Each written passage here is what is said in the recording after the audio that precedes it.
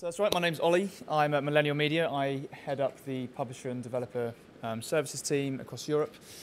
I'm going to touch on a few things today, primarily how mobile advertising can support your growth objectives. Let's have a little look at rich media, how it can actually help you monetize, where the actual demand is coming from right now, and look at some basic integration considerations.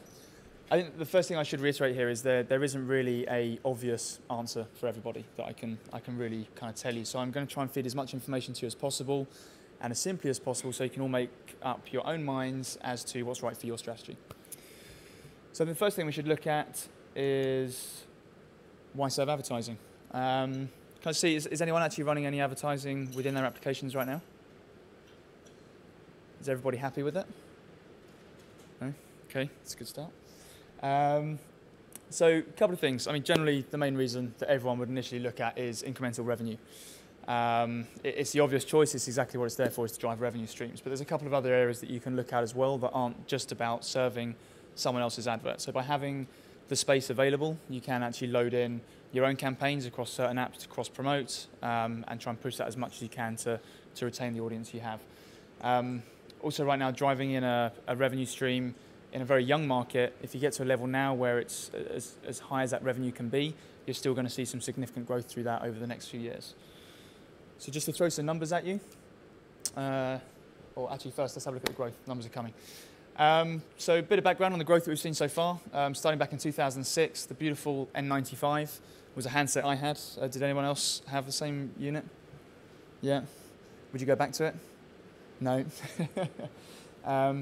So it was kind of the first model where ads started to run and people were starting to use a handset as a kind of media unit for music, gaming. I used to play FIFA soccer on there. Very difficult to play, but I did. But it was very kind of limited to text ads. Technology wasn't really there to serve advertising, but it was a good kind of benchmark to see how it worked. 2007, as you all know, the iPhone launched and we started getting connected devices like the iPod Touch, the PSP, DS, where we could all serve advertising. It started to kind of revolutionize how we looked at mobile, which then pushed it to 2008 with everyone pushing apps like you guys. And from that, we saw a lot more interest from advertisers coming in, looking to try and identify how they could do something a little bit creative, maybe on app launch, something rich media focused. And that's now stemmed from 2009 onwards with the growth in Android, tablets, and so on, and that investment has really kicked off since 2009. So some numbers. So last year alone, we saw £83 million in the UK spent on mobile advertising, of which just under 30 million was display spend. The rest came from search. So it's 116% almost growth year on year. I can tell you now that through 2011, that growth has been even more significant. And those numbers will hopefully be released by the IAB officially at the end of this year. We're obviously seeing that people spend a lot more time on mobile. So people are now using their phones and apps in sync with watching TV. They're spending more time on the internet on mobile than they are actually online. And obviously a lot of that's down to having a smartphone and the penetration we've seen on smartphone growth. So last year alone, 58% growth year on year, and we're looking at that growing quite significantly through the next few years, which you'll see here. So end of this year, 571 million smartphones we're expecting to see globally in the industry. And within the next 4 years from there, I'm hoping that'll be at about 1.2 million. So what does it tell us? It basically tells us now that there's a unit from an advertiser perspective where people can actually now target you as an individual user with something that's a lot more personal than it would be in other formats. So if you look at this picture here, it's not the most exciting, but you can see print in the bin. You can see TV and general outdoor advertising. It's great, but it's not really as personal. There's a lot of limitations as to how personal it can get. And I'll touch on some targeting opportunities on where we're seeing demand coming from right now and how personal that can be. So how can it help support your growth? Like I said, there isn't a definitive answer, so I thought the best thing for me to do was highlight to you exactly what an advertiser is looking for right now, based on targeting, based on the rich media assets they're looking to run, and you can identify how you would actually pull that into your application based on your own needs. And I guess the general rule of thumb here is just to try and make sure that your app is the best fit towards advertising if that is your main objective. So who's buying?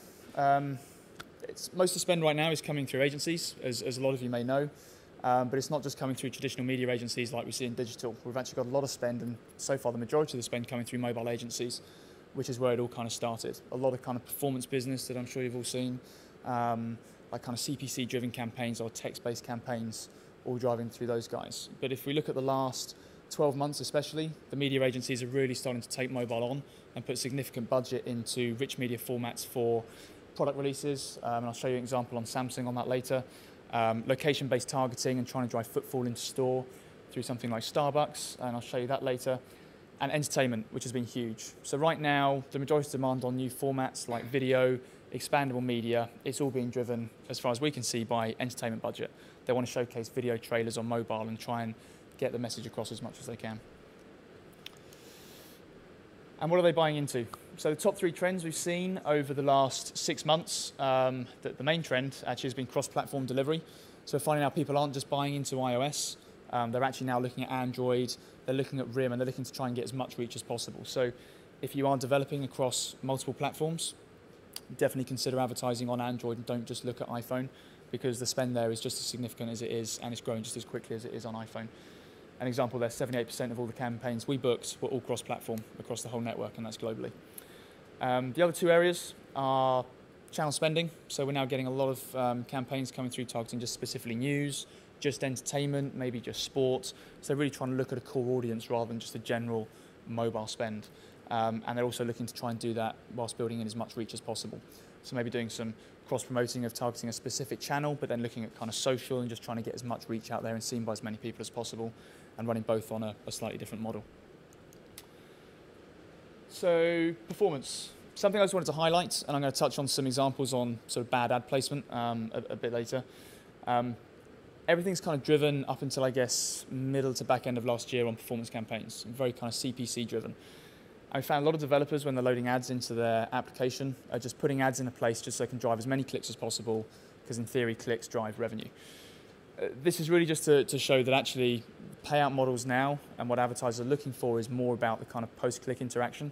So it's not just about generating a click and paying you guys, it's looking at whether that actual unit has been downloaded or whether the landing page they've gone onto has actually been interacted with, then that revenue is being pushed out. So think a lot more now about, rather than just kind of trying to drive clicks, actually trying to drive true clicks so that you get true performance back out on the post tracking. And 3 payment models, I'm sure you're all familiar with. Very briefly, CPM is pretty much what all the rich media is paying out on right now. Video is by far the highest payment model. Huge amount of demand coming in, especially over the last 3 months. Not enough traffic, not enough people are pushing video, and I definitely recommend it. I'll show you some examples shortly. And CPC and CPA very much driving performance. And based on the placements, so standard banners, I'm sure you're all familiar with, but now we're actually getting advertisers putting a lot more investment in showcasing more rich media, how they can get the message across in a bigger way rather than just running a simple banner. The tablet's been great for that. I mean, the Shrek example here, you can see it's a full overlay with videos running in it, a puzzle. You can link through to some form of kind of social push from it as well. And then all the way back down to location-based targeting and expandable banners. So I'd say obviously, like I said, I'm running through this in very basic form, but if you take a look at all those areas and just have a look at what you guys have as applications that you're developing, and especially the ones you're going to be running advertising on, try and identify first and foremost what you have that you think is unique to an advertiser that will drive more revenue. So it could be anything from specific content you have or a brand that's strong enough to kind of push that, to something just as simple as you have pre-roll video available, none of your competitors do. In that case, you're probably going to get the largest share of voice of that revenue that comes through. So driving revenues. Rich media, obviously, as I said, I'm going to put a bit of focus on is where a large chunk of growth is coming from right now, and it is where the highest CPMs are, and it is guaranteed revenue based on the CPM model. So I'd say if you want to capitalize on that as much as possible, definitely have an in-app SDK plugged in, and try and plug in as much as you can based on the assets that are available. So video, expandable media, interstitials. The more you have, the higher revenues that you guys are going to generate. So a quick look at some of the examples. I picked these 2 out specifically because they're both expandable units, but very different in what they offer. So this is something that ran recently for Starbucks. Standard expandable unit, they didn't want to take anybody away from the application and what they were doing, but they wanted to try and drive footfall into Starbucks stores during specific hours of the day, just in certain radiuses around certain London stations.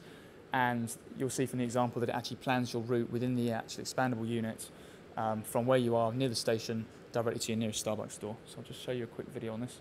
And excuse the music not being quite as cool as the last presentation.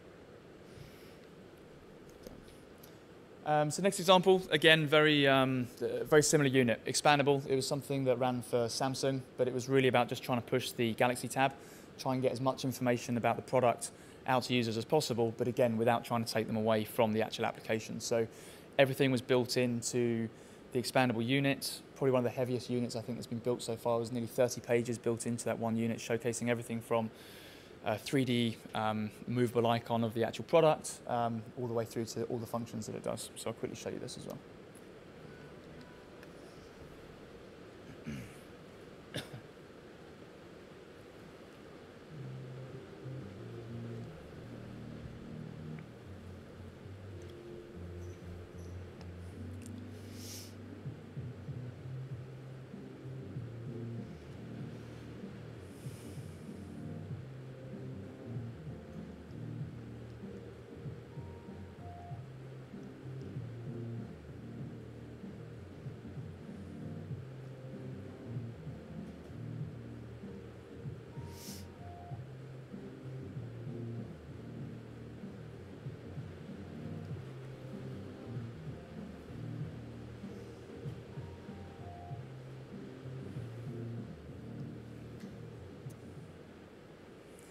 So with regard to rich media, pretty much that's where everything has been spending so far. So anyone that's running ads right now and is running any form of expandable units, that's probably where most of your CPM businesses come from.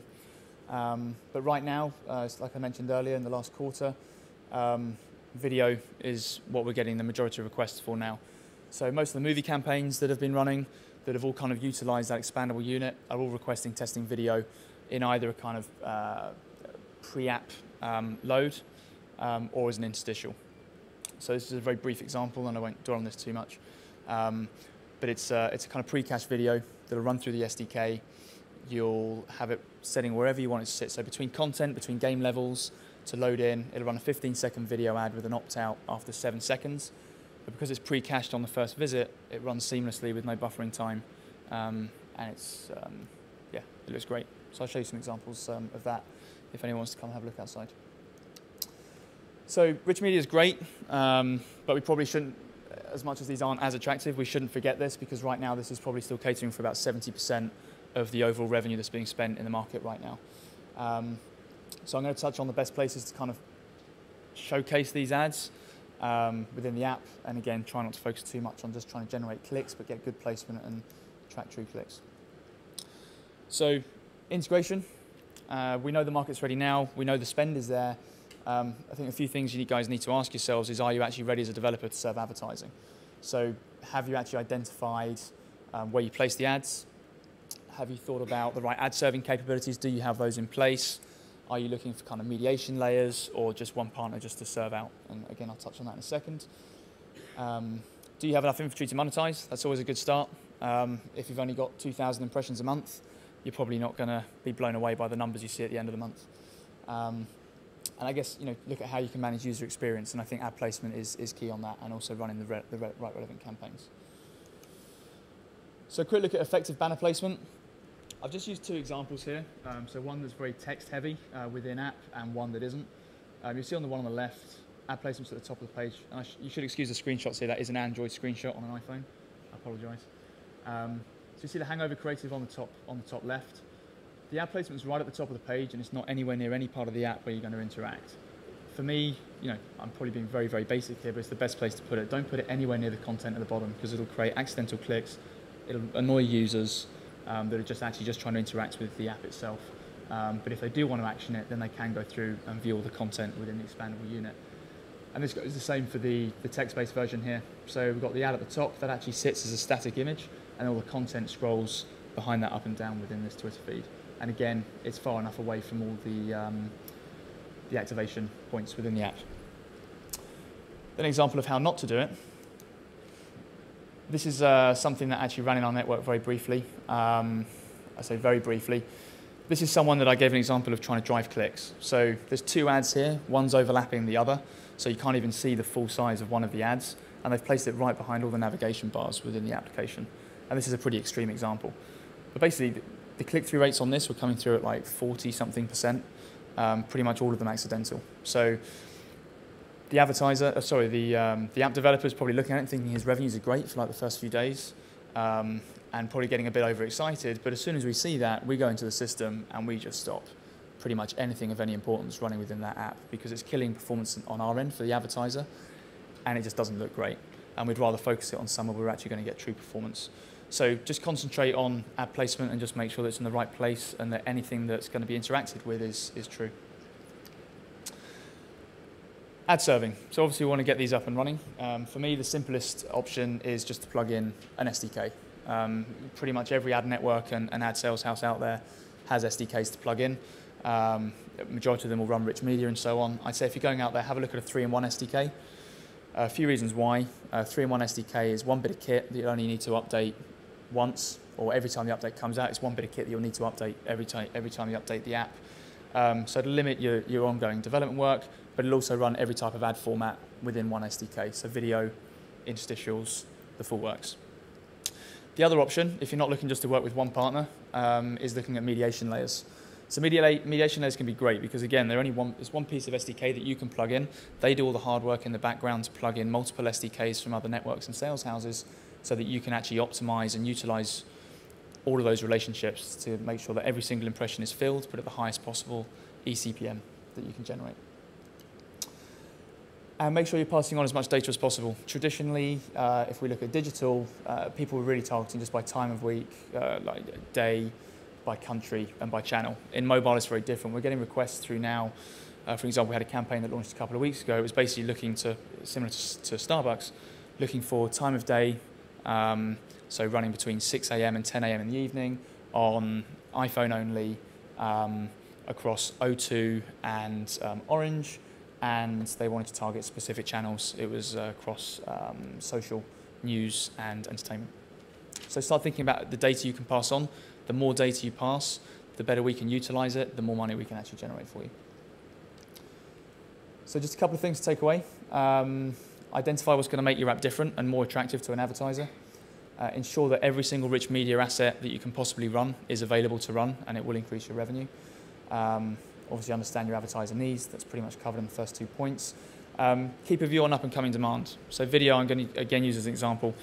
We've got too much demand coming through right now. We haven't got enough supply, and basically people just aren't updating their SDKs quick enough. They're not understanding the kind of benefits of the CPMs on them. So keep in touch on what's happening with latest video assets that are coming through, and just make sure that you get the best ad placement to get the best return on your advertising. And most importantly, keep it simple and straightforward. And that's it.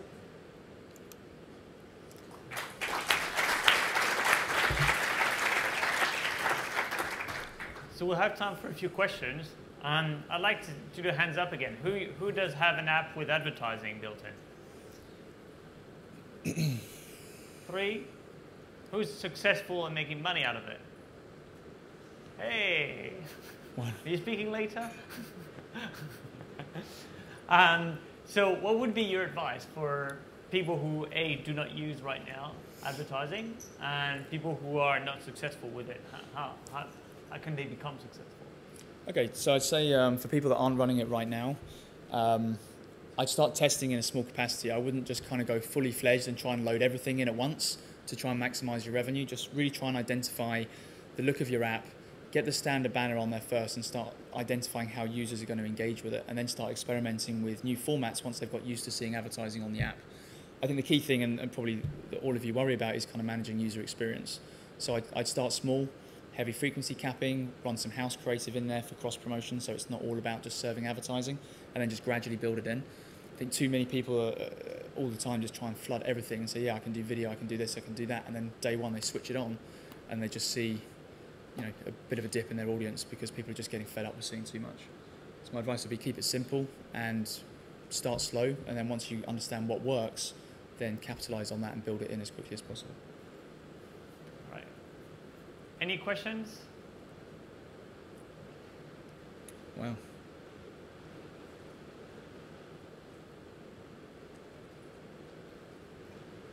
Good stuff. So I'll go next then. Okay. Because I'm always full of questions on this subject. So median revenue per developer that is using your SDK today, is it something that you can share? So just say that again. The median revenue that someone can expect. So kind of average revenue. Yeah. No, median. If you could give me median and average, I'd be interested. But median is really what I'm interested in. I'd say it's a tough question. I mean, everyone wants to know exactly how much revenue they can generate. It all depends on the app you've got. It depends on the units you're running. If you're just running standard banner ads and you're completely reliant upon performance, your eCPMs are going to be extremely low and probably not that competitive and not that exciting. Unless you start loading in things like rich media and capitalizing on the CPM revenues that are coming out, you could be looking at, from a network perspective, upwards of sort of $2-3 eCPM, no problem, with a lot of traffic. But unless you start looking at the CPM units and understanding what's spending, it's going to be quite low. So it all depends on what you're plugging in. Plug in rich media, you'll make a lot of money. Don't plug in rich media, you're not going to make a huge amount of money. And what kind of app do fit better the rich media element? It's a good question. So we're finding now that gaming is working very well. Obviously with different levels linking in, we can run video interstitials, and it just fits in quite nicely. And obviously people are already engaged in the app and they want to play the next level, so they don't mind seeing something. So that always helps. Also, apps with good brands. So good news brands are being very successful with that right now. Entertainment brands for the entertainment-rich media running, your kind of IMDb's and so on are working extremely well. Okay, so kind of targeted in a segment, and then you need to think about your ad and your app as being two things that go in parallel. Yeah, exactly. So if you've got an app that's focused on entertainment, then you need to be speaking to the right partners about supplying entertainment creative so it's relevant, maintains user experience, and ensures high revenues. Is that something that you do, find the right partners, or is it something you expect the developer to do? Well, yeah, so I do that on my end. So basically I look at the demand that's coming to the network and I go out and match that against the supply that's out there. So we're going out and educating developers as to what's out right now, what they should be utilizing, and then we buy specific media in line with that. So what's your advice straight away? Like today, if I was, you have quite a few developers in the audience, what kind of app should they write right now to get the best out of the advertising you have in stock? Blimey. I mean, for me, entertainment, gaming is absolutely killing it at the moment. Performance is far exceeding everything else. Click-through rates are great, but they're true click-through rates, and we can experiment with rich media because that's what most people are targeting. So for me, gaming and entertainment, anything that's around kind of movie releases or games. All right. But that's me. So. Last chance for a question. Okay, well in that case, thanks a lot.